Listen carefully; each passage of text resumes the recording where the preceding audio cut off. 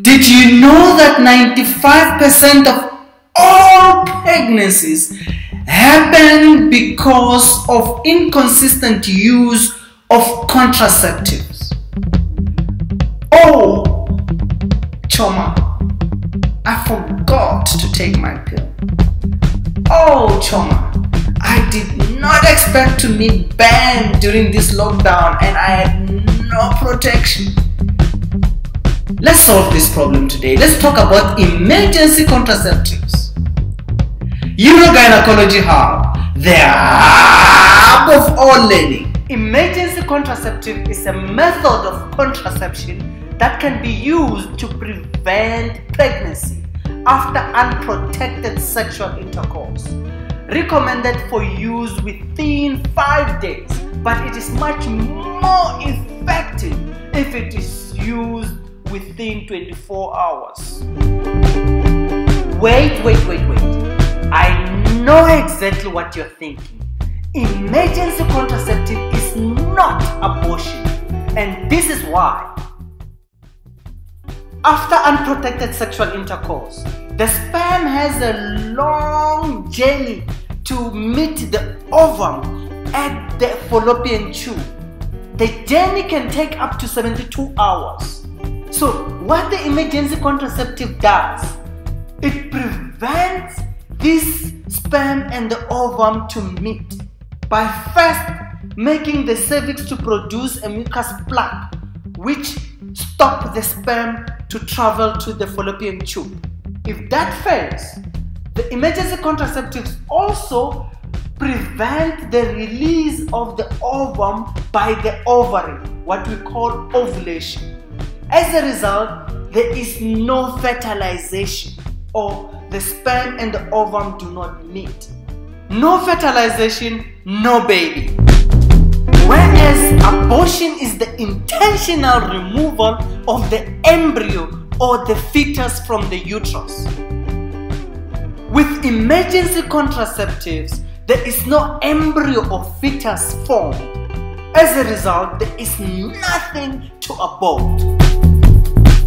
We have now addressed the big elephant in the room. Let's now start the meaty part of this presentation. So patients come to you with a history of unprotected sexual intercourse.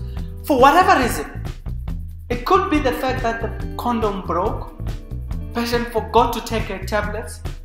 In a worse and horrible instance where patient got raped, this is how you should go about it. Take a medical history.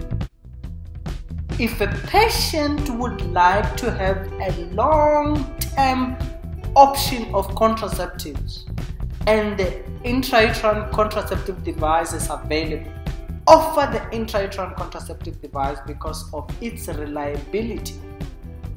Intrauterine contraceptive device can be fitted up to 3 days after first episode of unprotected sexual intercourse. If the intrauterine contraceptive device is not available, or patient decline, or there are some contraindication for intrauterine contraceptive device, then plan B, levonorgestrel, 0.75 mg 12 hours apart, or a single dose of 1.5 mg stepped. There is no evidence to show that a split dose or a single dose is better than the other. This plan B must be administered within 72 hours.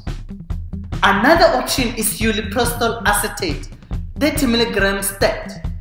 But this medication is not recommended if a woman is taking enzyme-inducing medication, antacid, or PPIs. Ulipristal acetate can be given up to 120 hours after the first episode of unprotected sexual intercourse. Last option is the high-dose combined oral contraceptives.